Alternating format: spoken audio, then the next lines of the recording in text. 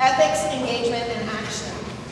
This is part of a series of events and exhibitions based on artist, activist, and educator Mark Strandquist's work with performing statistics, which connects incarcerated teens, artists, and Virginia's top legal experts to transform the juvenile justice system. Mark Strandquist has an impressive CV. It includes recent solo exhibitions at University of Michigan, Art 180 in Richmond, Rutgers University, Lycoming College, and many other places.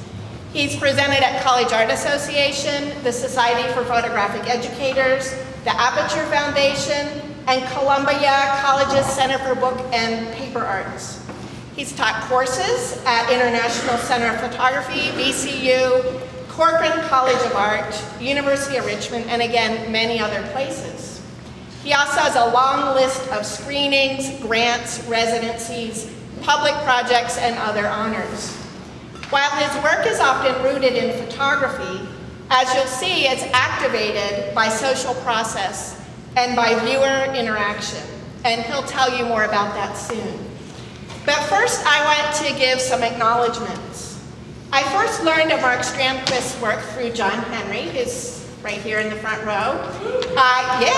He's curator of Old Furnace Artist Residency, OFAR for short, which is an artist residency here in Harrisonburg that focuses on social justice. And OFAR is actually co-hosting this visit. John was familiar with anti-jail work through the local organization Better Together, which has done events in the past. John's currently finishing his MFA in graduate sculpture, and he's the one who proposed this project to me, and I moved forward with the invitation after looking at the work and being so impressed by it. And you can come back to this spot hopefully soon. You'll see John's thesis work right in this space over here. So in an act of synchronicity, someone else had also invited Mark Strandquist to come to Harrisonburg during the same time frame. And that was Tom Brenneman, a local youth worker who's teaching a course on juvenile justice law at Eastern Mennonite University this semester. He's an amazing activist and organizer, as you can tell from all the events that happened from this. We started working together and brainstormed along with EMU history professor Dr. Mark Solon, who invited Mark as the Albert N. Keim lecture series, which will be tomorrow night, and with art professor Cindy Gussler, who organized an exhibition at EMU, and also with Leah Rosenwasser, who had ideas for how to activate this into our downtown spaces. So in addition to the JMU exhibition, which you may have seen at New Image Gallery tonight, our photography and new media space, there's also an exhibition in this building, Step Into Our Cell, here in the Duke Critique space, and that's managed by sculpture professor Greg Stewart. A fourth exhibition will open at the gallery at Laughing Dog for First Fridays downtown in March. And alumni, Keith Mills and Kathy Kraft, are in the helm there. These exhibitions are all ongoing after tonight, so be sure to pick up one of the free newspapers with an insert so you can find out all of the events and things going on. So before I introduce our moderator to get started, I have a whole lot of thank yous to give. I'm grateful for the support of the Madison Collaborative, Ethical Reasoning and Action. And I think you'll see how the 8 key questions really frame the dialogue that's evoked by this work. If you haven't heard about that and want to know more, there are little handouts and magnets over at the food table. You can pick one up and check that out. The School of Art Design and Art History has supported this project in many ways, especially Gallery Director Gary Freeberg, who got all of this ready for us tonight, and our amazing school director, Dr. Kathy Schwartz, who helped me with formulating the concept and is a huge supporter. I'm also grateful for the support of the Institute for Innovation in Health and Human Services, especially to Joshua Diamond from the Office of Children and Youth, who worked with the youth on our panel, and we're so glad they're here to give that voice. Also, to the Department of Sociology and Anthropology, with Dr. Mika Polanka stepping forward to connect this with her class on transforming juvenile justice. We're also doing this in partnership with EMU History and the Visual and Communication Arts Department. So you can see this as a true interdisciplinary project that spans across Harrisonburg. I'm of course grateful to Mark Strandquist for being the inspiration behind all of this, for sharing his dreams with us, and for the panelists who will share their stories and dreams as well. And there are so many people that have been part of this project. I'm not going to name you all, but please know that we are grateful for everything that you have contributed. So now on to our moderator, who will take over. In another act of synchronicity, when I was in a meeting with Dr. Rhonda Zingraff about a project we worked on together, I happened to mention how excited I was about Mark Strandquist's work and about his future visit to campus. I knew Dr. Zingraff as the Associate Dean of the College of Health and Behavioral Studies, and also as Director of JMU's Institute for Innovation in Health and Human Services. And I knew that in these roles, she represents many community health programs that provide real-world educational experiences for their students, and also that it just directly connects JMU campus and students with the community. What I didn't realize is that she also is a sociologist with expertise in social inequalities, social justice studies, and criminal justice studies. And that before coming to JMU, she worked directly within the prison system in her position as Director of Undergraduate Research and Department Head for Sociology and Social Work at Meredith College in Raleigh, North Carolina. So needless to say, she was very interested and offered to help. So here she is tonight as our moderator, and I'd like to now turn the event over to her.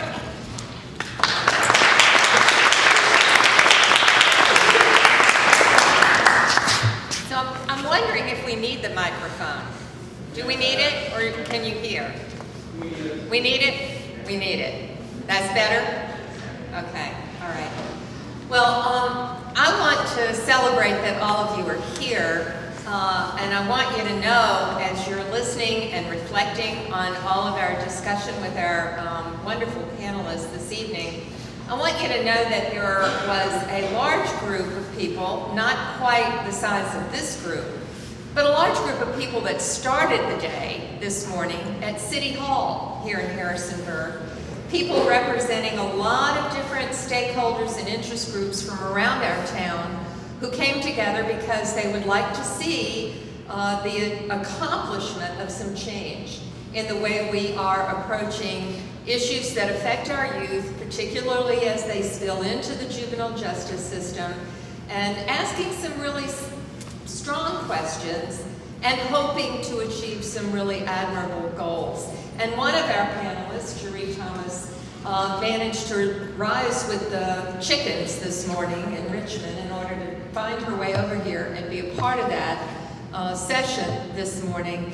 So I do think that our assembly this evening is an important signal that there is a growing level of attention, appropriately, to these concerns that we will explore with our panelists this evening, and that have been, you know, so compellingly presented to us for some reflection, thanks to the work of our artist, Mark, tonight. So I don't want to stake out too much time as the moderator. I want to move on so that we have most of our time for our panelists to talk to you and for you to raise some questions with them. I welcome you to this particular campus, and I want to emphasize that it is the hope of this university to be very collaborative with all of the interest groups in our community to be able to come together and achieve some improvements in what we're doing to make the life chances for youth in our area and in the Shenandoah Valley look brighter and brighter. So we thank you for being here and helping us with that. I will introduce the people who are on our panel, and then we will have some additional information and stimulation provided by a couple of our panelists. At the far end here, this is Mark Strandquist, He is an artist and an activist and an educator who is responsible for performing statistics, the work that connects incarcerated teens, artists, Virginia's top legal experts to transform the juvenile justice system. He teaches art and activism as an adjunct faculty member for VCU and at the International Center of Photography, and he's a professional fellow at the Virginia Museum of Fine Arts. At the core of Mark's practice is the belief that those most impacted by the criminal justice system are the experts that society needs to listen to.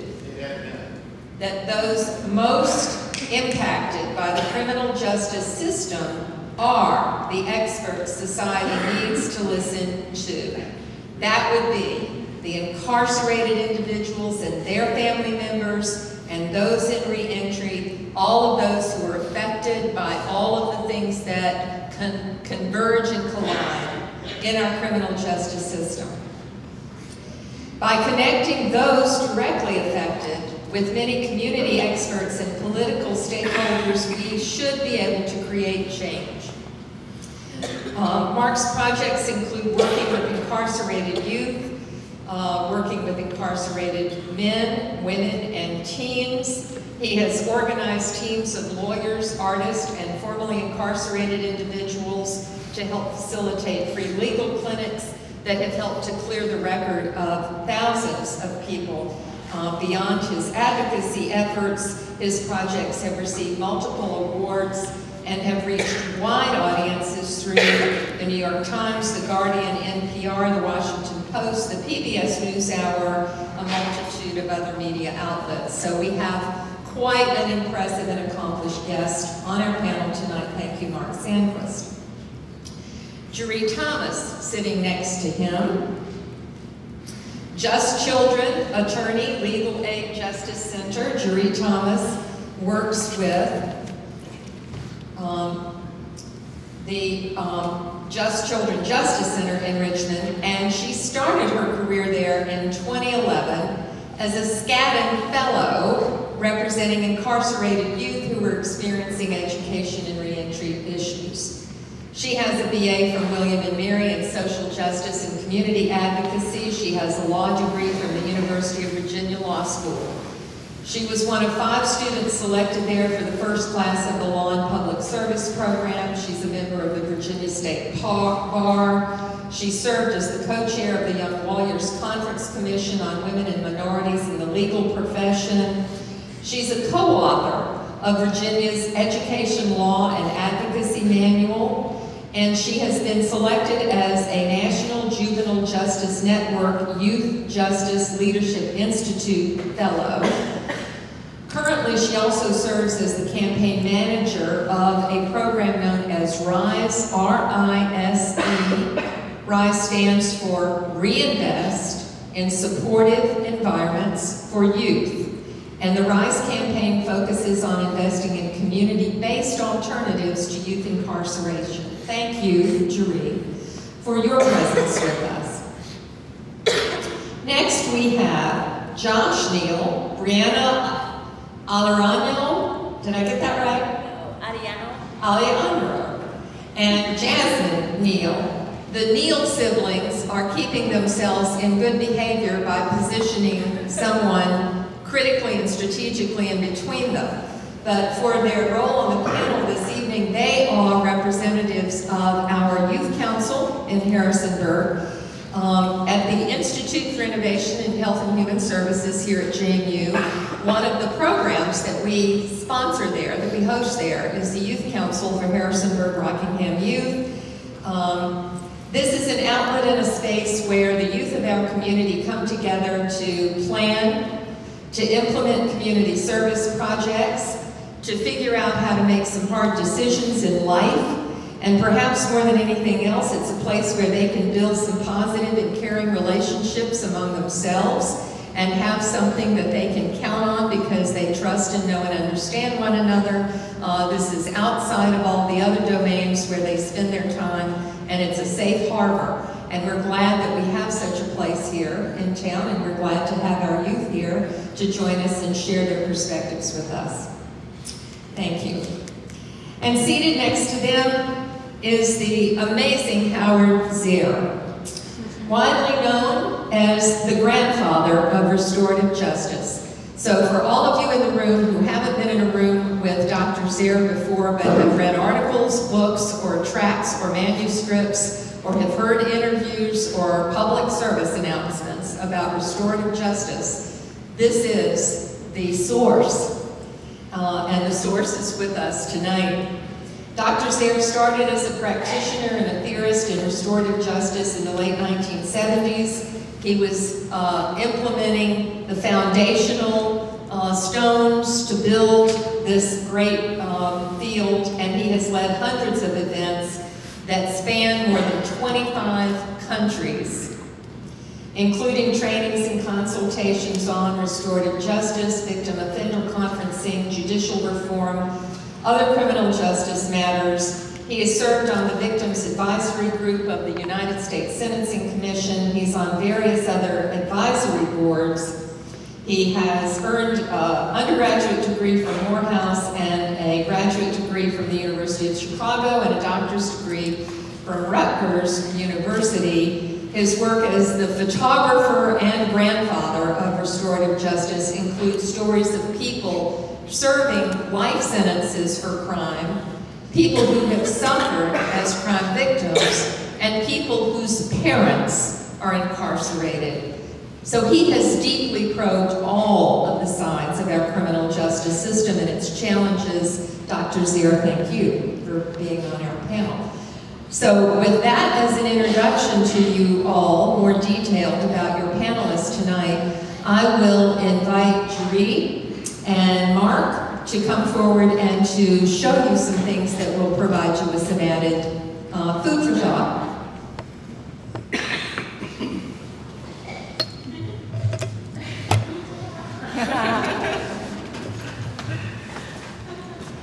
So, thank you. First of all, thank you so much for inviting us to this space. Thank you for coming. I look forward to speaking more about this and hopefully talking with you all after about this work and what you can do in your community.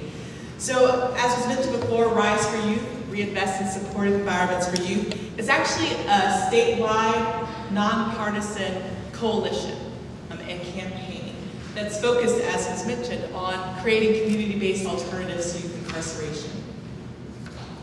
So why is this such an important topic, and why is this the time to really talk about this in our communities? Well, some of it's just looking at the statistics.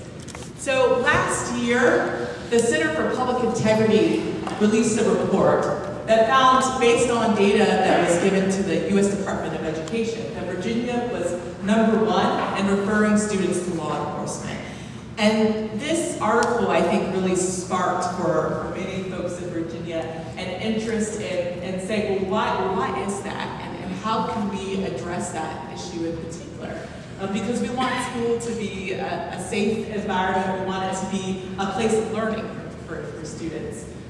And we want to make sure that the so-called school-to-prison pipeline is not a part of our schools. And so that really, I think, raised the awareness of this issue.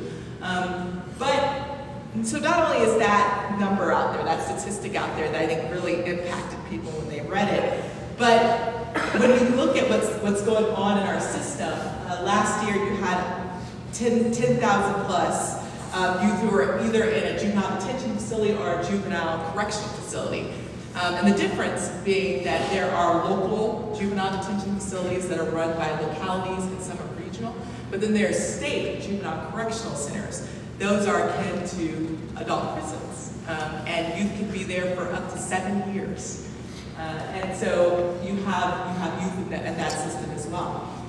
It costs $142,000 to incarcerate one youth for 1 year in those juvenile correctional centers or juvenile prisons in Virginia. So these are just a couple of statistics that have come up that I think have impacted some folks that have gotten folks talking about, well, what can we do about these statistics? A couple of additional ones that we wanted to highlight. First, in 2014, one of the highest percentage of youth were actually committed to our juvenile state prisons for felony grand larceny. And in Virginia, we have the lowest felony grand larceny charge, $200. Most states, on average, is $1,000 or a little above $1,000. So that in particular, I think, grabbed a lot of people's attention because the concern of we're making felons out of young kids for $200, which is, again, the lowest threshold. But also when you look at the needs of young people who are in our facilities, you have very high rates of mental health needs. You have disproportionate numbers of youth with special education needs, about 40% of the youth there, and you see 76% with mental health needs. But when we talk about the outcomes for young people who are incarcerated in our state facilities, these are the outcomes. So 73.4%, almost 3 out of 4 youth who leave our juvenile correctional centers or juvenile prisons are reconvicted of another offense. I recently saw a presentation by the director of the Department of Juvenile Justice that said about half of them are reincarcerated. So when you look at these numbers, we're spending a lot and we're not getting the outcomes that we want. And so that has really pushed this issue to the forefront. And it's been through the work that Mark and myself and others who are part of the RISE Coalition and the RISE for Youth Coalition and campaign to bring this issue to our state legislators. So right now in Virginia, the General Assembly is actually considering this issue. They are considering the idea of, okay, well, what are our state juvenile facilities doing? Should we still have them?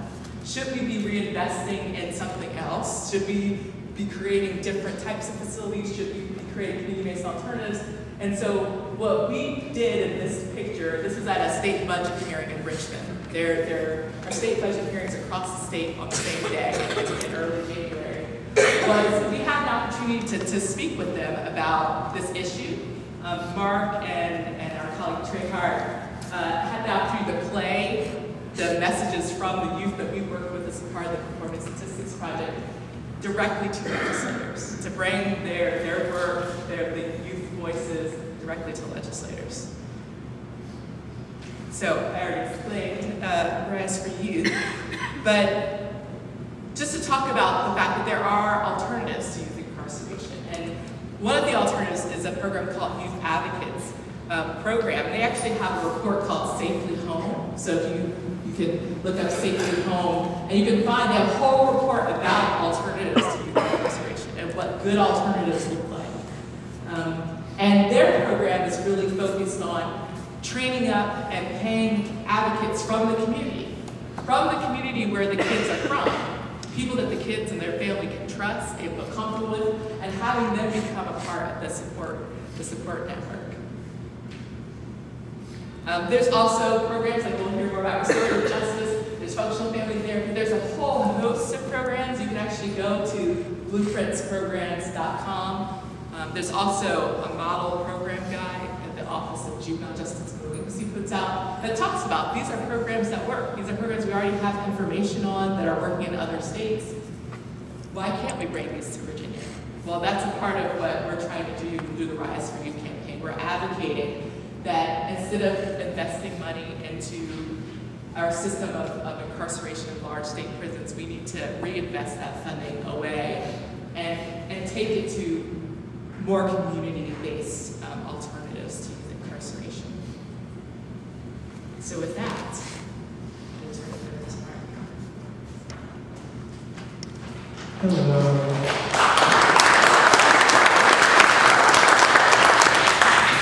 Let me set a timer because I usually ramble on. So I'm going to go through 40 slides in 7 minutes.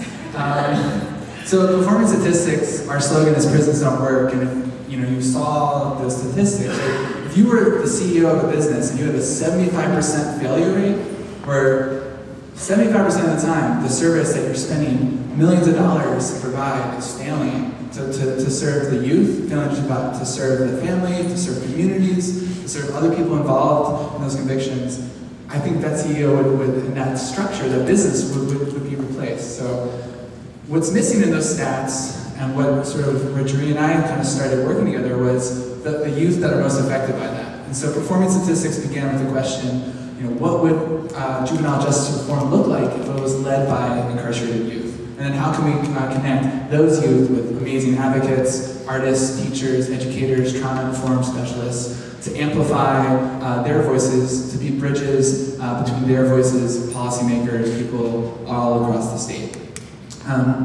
So this summer, for 8 weeks, we worked with an amazing group of youth from the Richmond Detention Center who were able to leave their facility 3 days a week, wear their own clothes, there were no guards in the room. If we're going to be talking about replacing this system with something that works better for communities, works better for our youth, makes us all safer, how can we not only talk about it and represent it, but model it? So our program itself, we have mentors that were formerly incarcerated that were working with the youth, who were amazing advocates and mentors.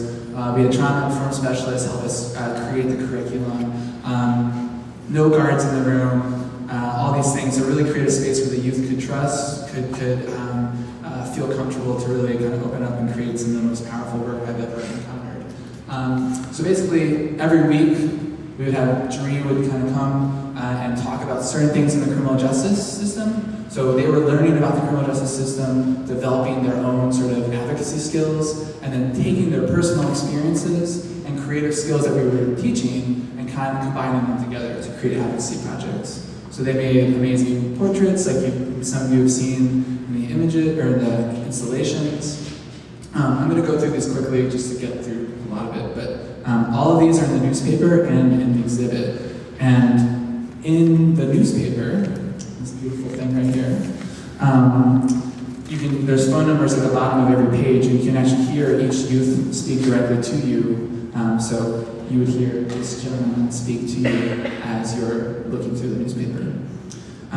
Again, this was about not looking to these youth as unfortunates, not looking to these youth as criminals, but looking to them as people with incredible expertise, knowledge, potential, teaching skills, leadership skills, and connecting them with people to nurture and really support that.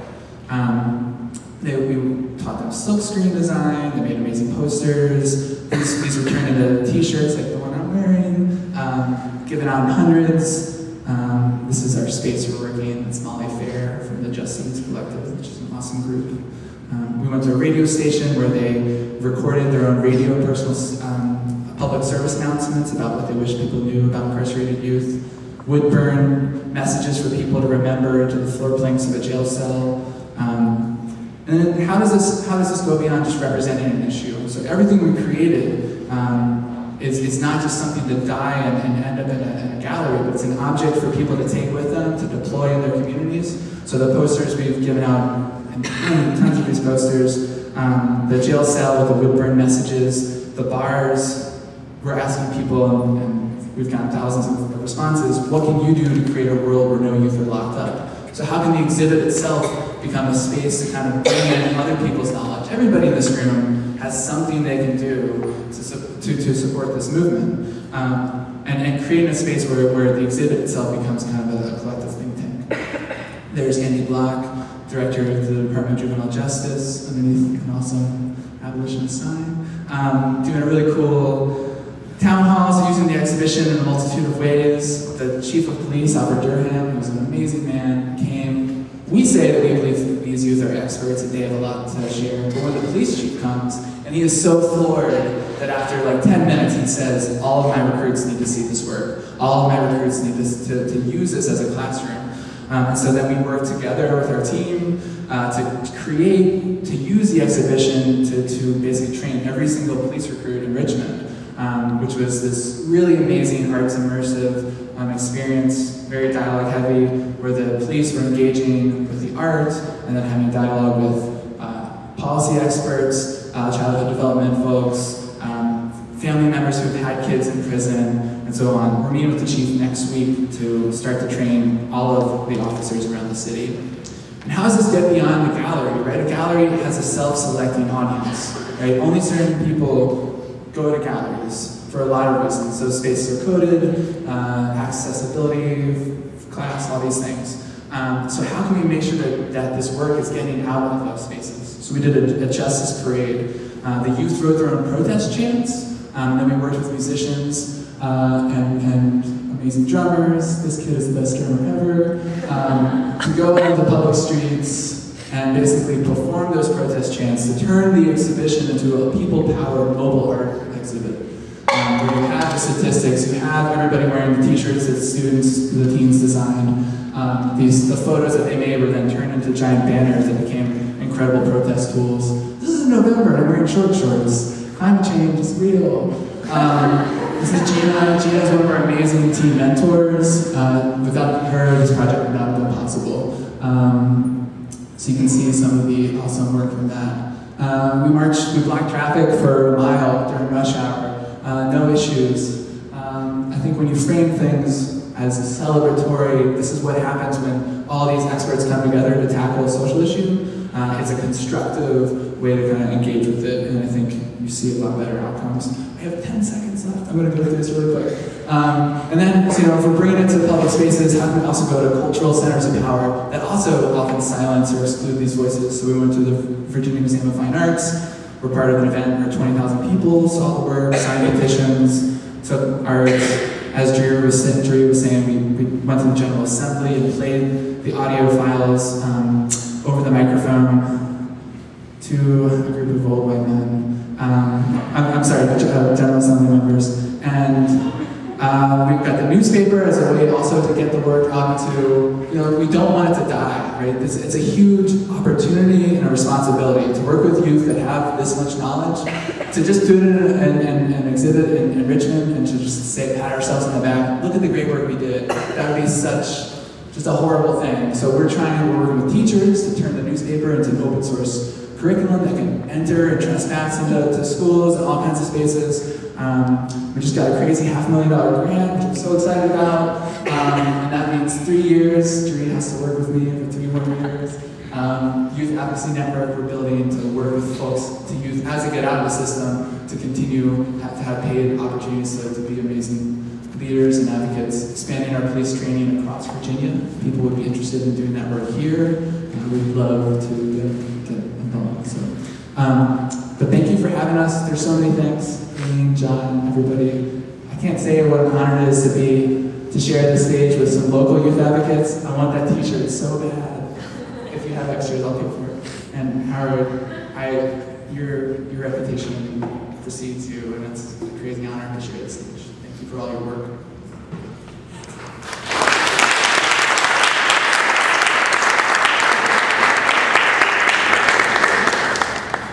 I think we can get you a t-shirt.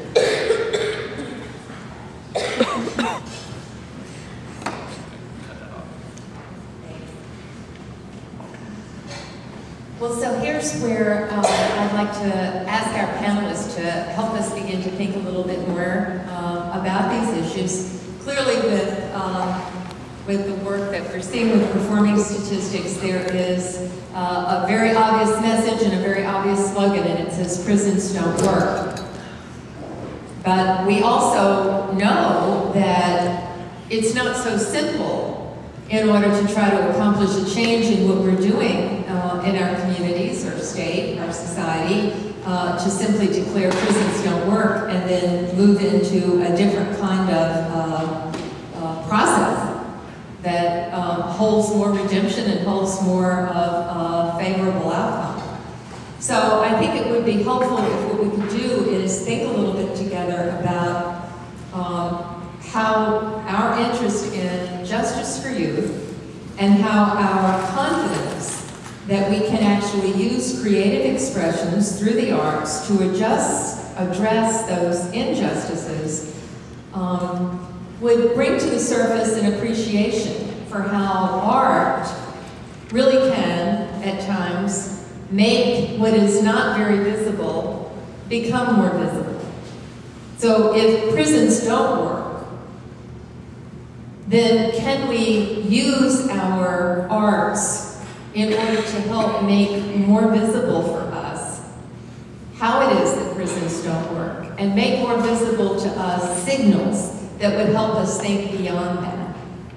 And so I think if we could ask our panelists to help us think about what are some barriers to justice for juveniles that you believe the artist among us, and there may be lots of artists in this assembled group this evening, what are some barriers to justice for youth that you believe the artist among us could make more visible? If prisons don't work, what's getting in the way of our being able to just move beyond them? Where are the barriers?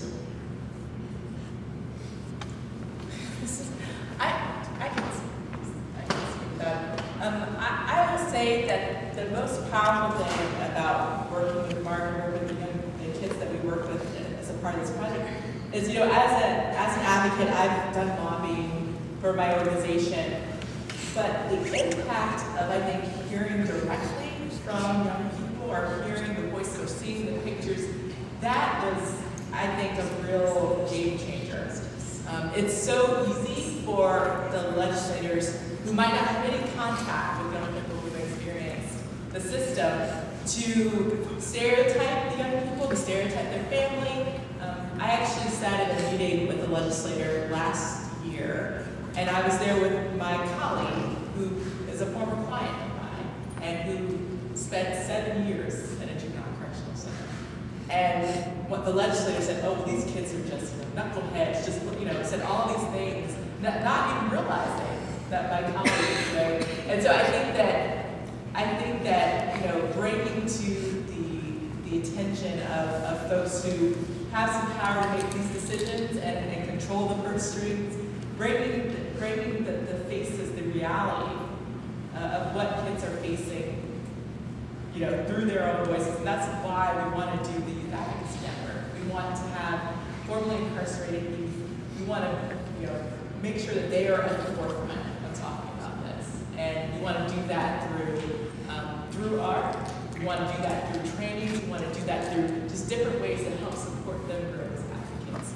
So, I'm sorry, I don't know if I answered all of your questions or if anyone else has anything to add to it, but I think finding that voice and bringing that to Yeah, I really agree with you on that. I'm in high school, and I see a lot of the times where not even our teachers support us. Sometimes we are told we're supposed to fit inside this box, like, because we are a certain grade, so we are in a certain class, we're not taking honors classes. I am told, are you going to graduate on time? Like, I was not, I don't know, like I was lesser than those kids that he teaches in his AP classes, because I was not able to fit an AP class in my schedule. So I was now just some simple Mexican sitting in a classroom with writing packets, because I don't know, like the fact that I would put down lower for my race, thought to be a bad kid because I couldn't be in a normal classroom, was kind of like eye-opening. This teacher didn't realize that I was on the academic team, that I am taking 2 dual enrollment classes, and it's kind of hard to think that we are supposed to change the world when we're not thought we can change the world. We are thought to be put into, and we're thought that we are here because we have to be. And those teachers need our babysitters. That's what they feel like they are when they teach regular classes or ESA classes. They're like, where are you? Where were you? Class started a minute ago. I was speaking to another teacher down the hall. I don't know. I just really agree that we are stereotyped, and we have to break those stereotypes, and it's up to us to stand up together and do that. Jackson, Neil, any more on that? Mark, any particular thoughts about barriers that you feel like you're overcoming would encourage artists in the room? Prisons don't work. What are the barriers to getting people to get that message? I mean, I think first and foremost, people have to be seen as human beings. I mean, so there's 2 things. There's barriers for the youth themselves. That's like what you're saying, and what we talk about is the youth that we're working with have experienced years of basically being told through actions, through words, through language, through where they're able to live, where they're able to go to school, what sort of, all these things, that their lives matter less, or if at all. And I think, I've worked with youth in the system who have said, if you thought you were going to be dead by 21 or incarcerated, why would you care about school? Why would you care about being an active citizen? We've talked about this a lot. Like, there's a lot of youth in this country who are surviving childhood and experiencing it. And I think that that's a huge barrier as advocates and as youth allies to break through that. Like, it's not even, I don't want to call it apathy. It's because it's just not trusting that they have a voice, that their voice can impact change. So, I think this year, with working with the youth to train every police recruit, doing projects that tens of thousands of people have seen, going into this next summer set of workshops, we'll be able to show that work to the youth, and I think that'll help sort of them trust and go along with us. But as far as other people, I think art is not an end in and of itself. It can create a humanistic entry point into what are incredibly complex and systemic issues, and then you need advocates, and you need youth advocates, and you need everybody in this room to take it to the next level. So we can create that stage to really get beyond that, but if we don't, it's just going to end in this newspaper and get thrown in or something. Well, I think we're all grateful for all that you've done to make what would have been maybe invisible more visible. And when that happens, it's adding to the dialogue, it's elevating awareness, and it invites more community dialogue and attention. I think another major part of what is a barrier is that when we start talking about how prisons don't work, people with the best intentions in the world can sometimes feel like they're just at a dead end. They don't know, well, what is supposed to work? What else are we supposed to do? And we tend to have this backward-looking fear that if we're not going to use prisons, which were designed to be more humane than what we did, in the medieval world, then what else is there that we can do? Something has to be there. So I think we do have the grandfather of the answer for some of that here. So I will invite Dr. Zehr to give you some thoughts about what restorative justice can mean, and that becomes another insight that helps us to overcome a barrier. Thank you.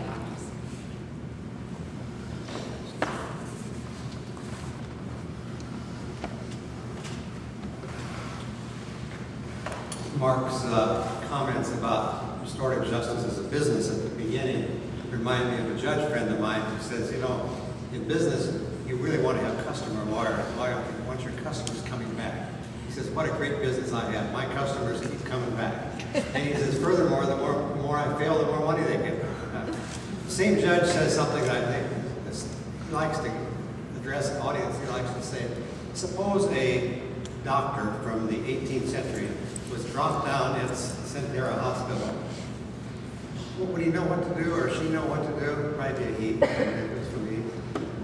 It would be a whole new world. They would have nowhere to start. Now, suppose the same thing happened to an 18th century jurist. If they were dropped into a courtroom, they would know where to sit. They would know basically what's going on. What's wrong? Why hasn't, why have we made all this change in the scientific community and the legal system? A couple barriers in a couple minutes I want to talk about. I think there's three kind of barriers that I think about a lot. One of them is the rigidity of a legal system that is so privileges the rational and logical, and has so little room for the intuitive and the emotional and the other parts of who we are. The second is the interests that are built into that, all the latent functions. The criminal justice system serves all kind of functions besides the official ones, including the economic interest behind it. And the biggest one is the lens we use when we think about crime and justice. We have our conventional wisdom about what justice is really binds us in. This project brings together two of my passions. One is my belief in the role of art, and the ability of art to connect people, to get people to think new thoughts, to address the othering we do that separates people and those kind of things. And the other interest, of course, is in the justice side.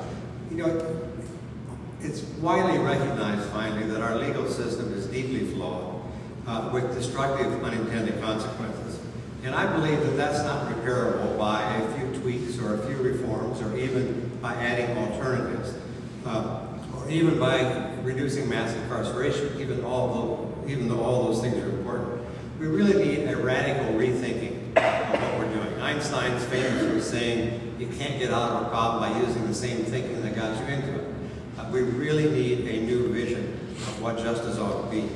And it's one, and I think art has an important place in this because we need a vision that's much more holistic, that it addresses, that comes from and addresses us as whole people, including the intuitive and the creative and the emotional and the spiritual. One involves the whole person. So art has a lot to say in that. And also the role of people impacted, as we've heard. The young people who are caught up in this thing, the people who have been harmed by actions, all of those voices need to be heard, and art really provides a space to do that. I've been advocating, spent my career using restorative justice, at least as a catalyst. I don't know if that's the new vision, but at least as a catalyst for discussion around that, around the new vision. I think there's lots of possibilities for that. And one of my projects, as was mentioned here, was a book called Doing Life. It's reflections, sometimes reflections of men and women serving life sentences. It was a photograph, it was portraits and interviews. And at the end of the book, I said this: we've been conditioned to believe that art is a supreme expression of our individual selves, that in our creativity we display our utter independence. I am coming to believe that our art may be more powerful and serve us better if it were to draw us together, to bring us to greater mutual understanding. I'm committed to doing photography, and I would add art, that speaks to the power of connectedness, that calls us into relationship with other people, with the environment, with our creator. I want to end by just something that came to mind as we were talking about this. When we began with those statistics at the beginning here, it reminded me of what happened in New Zealand in the 1980s. I've had the privilege to spend a lot of time in New Zealand. In the 1980s, New Zealand was facing a crisis very much like ours. One of the highest, maybe the highest incarceration rate for young people in the world. And surprise, surprise, who were in there? The vast majority were people of color, the Maori, the indigenous Maori of New Zealand. They tried to do a kind of reform like we often talk about, and it didn't pass. And they went back and did a radical rethink. And at the core of it, they didn't know about restorative justice at the time, but it was very much a restorative process. And then they learned about restorative justice and adjusted it.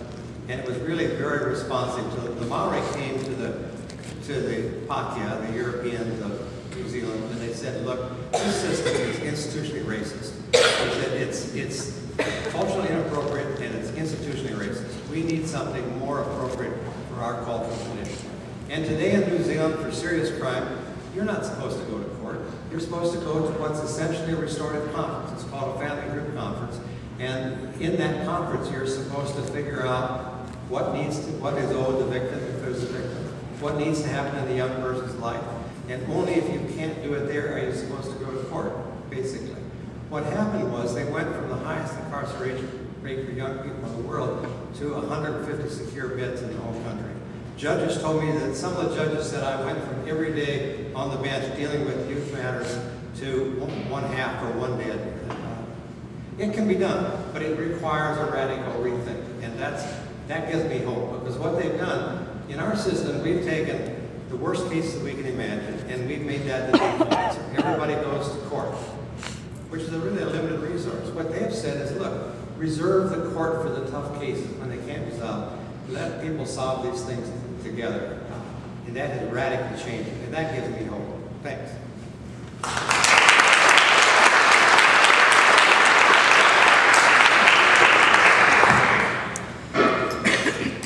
I have another question I'd like to raise with our panelists before we open this up and see if you all have some questions you want to bring up. And I want to refer back to Corinne's acknowledgement at the beginning that part of what was brought in to support this work this evening was our Madison Collaborative Ethical Reasoning and Action.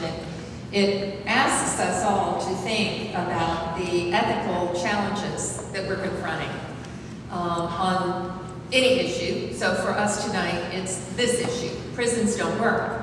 And what are the ethical challenges? How would we recognize them? How might we express those? And I think that, in my view, there are a couple of different ways to think about ethical challenges and with regard to this topic.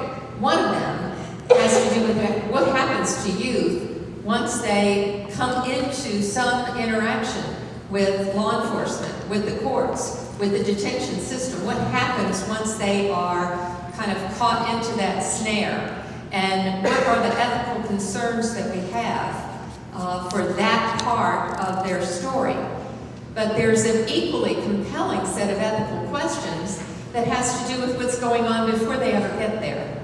What's going on in what we come to know increasingly as a kind of a pipeline experience, where before they are brought in to the court, before they are ever facing the risk of detention, there are features going on in their lives that should be causing all of us to raise some ethical questions about how things are experienced by the youth of our society. So on behalf of our need to really grapple with some ethical issues, I'd like to see if we have some thoughts from the panelists about some of the ethical dilemmas you see, what's going on with youth before they ever get to law enforcement that is really a serious concern. It needs attention. And then what are the things that are happening once they are caught up in that net? And what happens in courts, in detention centers, in the probation management that raises some ethical questions. You have some suggestions on this. So I think that the acknowledgement, similar to what you described in New Zealand, where they had to take a step back and say, wait, the system is set that it's racist. There's you know, we know that poverty, we know that racism, we know that all of these structural things impact ultimately the outcomes that we're seeing. And so I think that's a lot of what I experience is you're trying to, I think, you know, deal with the individual need, right? Deal with the individual needs of the client in front of me, but realizing that there's all these other issues surrounding that child, right? It's not just that this child got in trouble in a vacuum, you know, it's that this child, you know, parents were incarcerated for a low offense, and now their parents can't get a job that will help their family have a living wage. And now you know, there's all of these, I think, issues surrounding it, and so this is one, you know, it's one part of the problem. But I think this is why it's so important to work collaboratively across agencies, across communities, because it's not just a one-child issue. It's really a systemic and multi-layered issue, and there's not just one magic bullet that's going to solve it. It's just not, because it's very complex.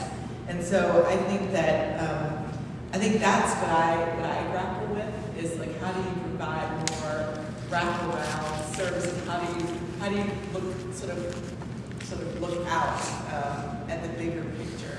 And I think that's why my program does both individual client work as well as policy and legislative work, because you know, we can help our one client that's in front of us, but if we know there's going to be a series of clients coming behind them with the exact same issue, you know, that really is not what we want to see. So grappling with how do you balance trying to help the people who are in need right now, trying to, you know, but while also trying to address these larger issues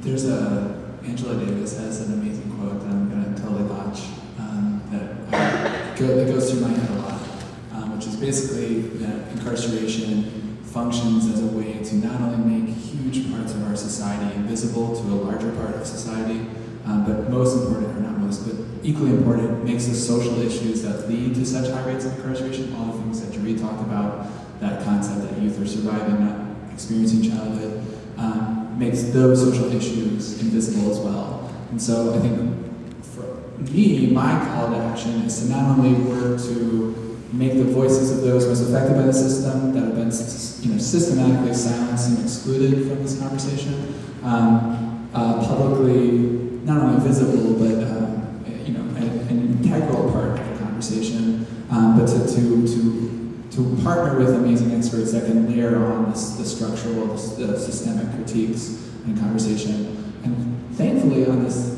panel, we have 3 amazing youth experts, and I don't want to talk about youth advocacy and then have a bunch of adults talk. So I would love to know if you guys feel comfortable, one or a couple of things that you think could happen to create a world where no youth are locked up.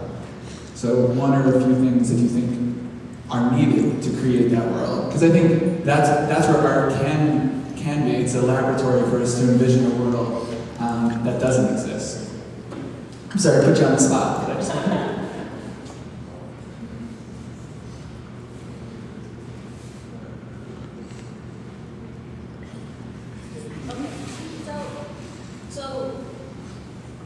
Last week we met up to talk about the questions that would be asked here, so we could prepare ourselves. And Josh had mentioned that what he would like to see is not to isolate those who are incarcerated.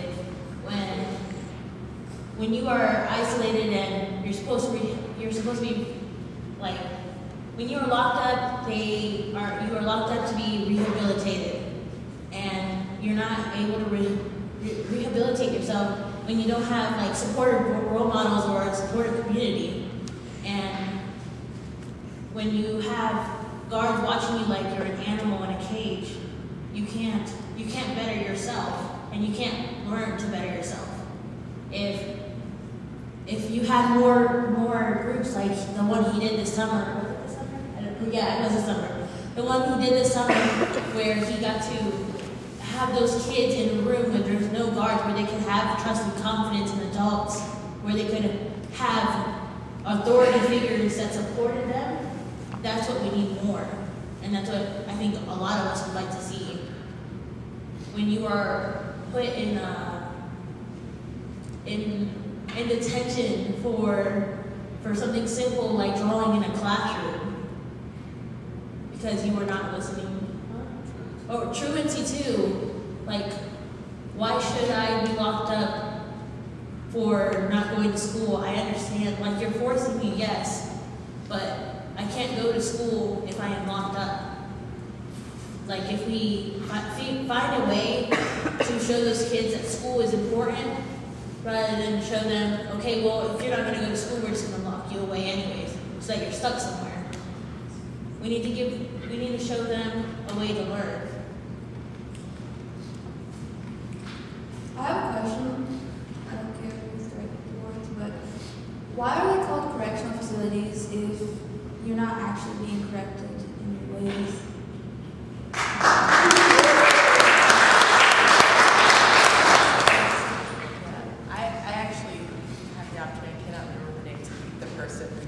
The names of the facilities in Virginia to call them correctional centers, and I think you're absolutely right. It's sort of a euphemism, right? We know what's actually going on in the facilities, and that's what a lot of times why we call them prisons. We call them because that's what they actually are.